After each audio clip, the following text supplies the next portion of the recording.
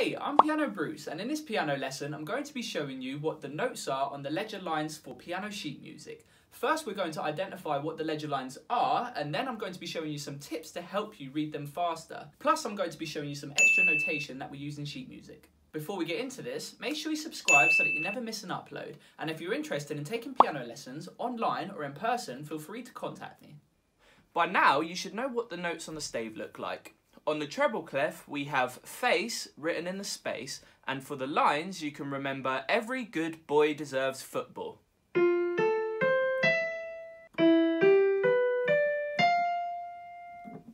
On the bass clef, we have all cows eat grass for the spaces, and grizzly bears don't fear anything for the lines.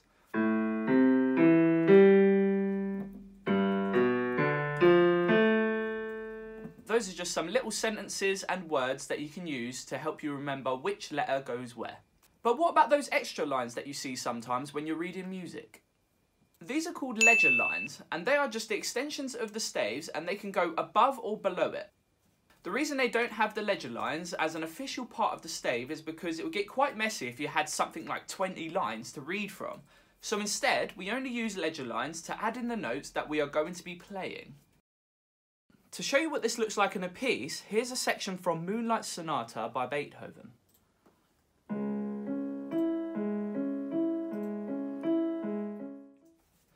As you can see, they don't add in the lines until you get to that particular note, and the line is only drawn to cover that small part. It does require that you still have to keep putting in extra lines for each note, but that still looks a lot tidier than having to put in all those extra lines that we talked about earlier. So how are we supposed to know which line is which on the ledger lines? If we start with the treble clef, we can work through the lines from middle C to go E, G, B, D, and the top line, which is F. So now when we go above F, we have to put in the ledger lines. We start with A, C, and E, which spells face, just like when you go through the spaces in the treble clef. If you want to go further than E, all you have to do is keep skipping notes to go G and B. Simple. For the spaces between the ledger lines, we can just fill in the gaps. So the space above F would be G, as it's the next letter in the alphabet. And notice that there's no line above it because you already have the line under it as a point of reference. From there, we can just skip steps again to go to B with one ledger line, D with two ledger lines under it, and F with three.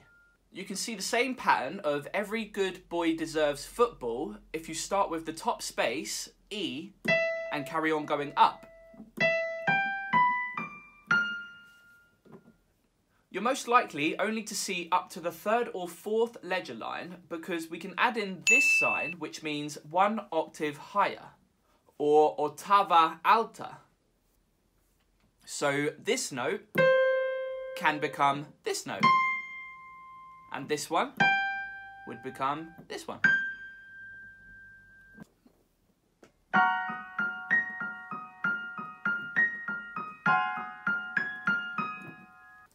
In this piece you can see that the right hand has the octave higher sign, which means that everything that would usually be played here, as it is written, should be taken up a whole octave to here. It takes some getting used to, but with practice it becomes quite natural. You can also have ledger lines underneath the stave. This time the first line below the treble clef is the lovely middle C. Probably the first note that you learned on the piano. From here, we can just skip down the notes to go A and F, spelling face with the four lines, including the bottom line of the treble clef. In the spaces, we know that the bottom space is F, and from here we can just skip to D, B, G, and E, with three lines above it. This time we probably don't need to go lower than the third line because one, it looks untidy and it's likely to cross into the bass clef, and two, why don't we just write them on the bass clef? To do this, we can add a little bass clef into the notation, and it overrides the treble clef temporarily so that you can read the notes as you would on the bass clef. So these ledger line notes would actually be written here instead. Yes, the notes written here are exactly the same as these notes. It will take some getting used to, but I can show you a little sequence to help you out. Remember that the top stave is mainly for your right hand and the bottom is mainly for the left hand. So it makes sense when we add the bass clef to the top stave, because it signifies not only that you need to read it as the bass clef, but you have to play it with the right hand.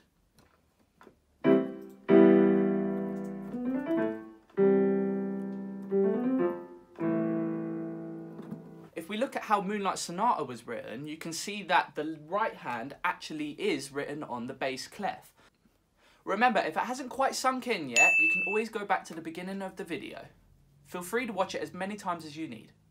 Now that we've covered the treble clef, we can go on to the bass clef. Starting from the top, we know that the top line is A, then the line above that is middle C. The same as the one on the treble clef that goes underneath it. This means that anything above this can be potentially written in the treble clef. However, sometimes we do go above and beyond, and to do that, it goes middle C, followed by E, and then G. Basically, it's all cows eat grass written on the lines. Instead, we're starting with this one. To fill in the gaps in between, all you have to do is add G, B, D, and F. Similar to before, when we added a bass clef to the upper stave, we can do the same to the bottom by adding the treble clef. This means that anything you read from here is treated as the treble clef. Have a look at the bottom stave on this piece and see how the notes are played higher up because they're on the treble part of the piano.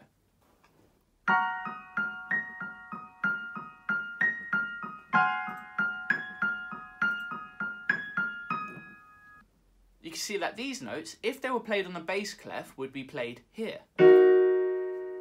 But because we put a treble clef, we have to shift them all the way up to here. Remember that on a treble clef, we have to shift it up a couple of notes as well. So we don't just go up an octave, we go up a couple of notes as well. And finally, we have the ledger lines underneath the bass clef. Just for reference, I've moved the camera so that this is now middle C. We know that the first line here is ground G. So if we skip our way down through the lines, we can see a familiar pattern. E, C, A, and F if we go 4 lines below it. Spelling face. And in between the gaps, we have F, which is just below ground G, followed by D, B, and G. Or grizzly bears don't fear, and the bottom space would be anything. So you can see how the sentences and the words that we use to memorize the letters of the stave can be copied and pasted to different positions to help you read the ledger lines. You remember that octave sign we used earlier to play the treble higher? There's also one for the bass clef if you would like to go an octave lower. To do this, we draw the dotted line underneath the stave, and the key difference between going lower and higher with the octave is here. A stands for alta, which in Italian means high, so it means you play an octave higher. So to go down, they put a B instead of an A, which stands for bassa, or below. So you go an octave lower.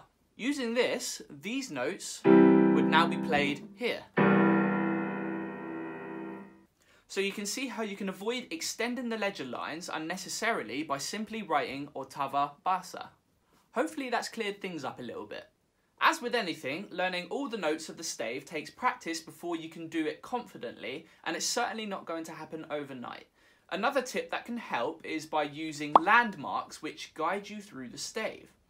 Start with middle C, then as you go up through the treble clef, you can mark out G, which is on the second line, treble C, which is on the third space, high G, which is just above the top line, and then high C, which is 2 lines above F. Get really used to where these notes are because it gives you signposts that you can work from to figure out the note that you're trying to play. That way you can just fill in the gaps. Landmarks for the bass clef just reflect the ones we used on the treble. Start with middle C, then you can go down 2 lines to bass F, and then go down a line and a space to C, which would be on the 2nd space up on the bass clef. And then you can carry on going down to F, which is a space below the stave, and then you go down to C, which is 2 ledger lines down the bass clef.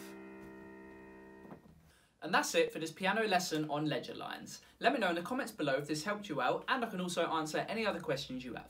Remember to subscribe so that you can always see my latest video. As usual, I'll be creating many more tutorials like this and posting them weekly. Thanks for watching, and I'll see you in the next video. See ya!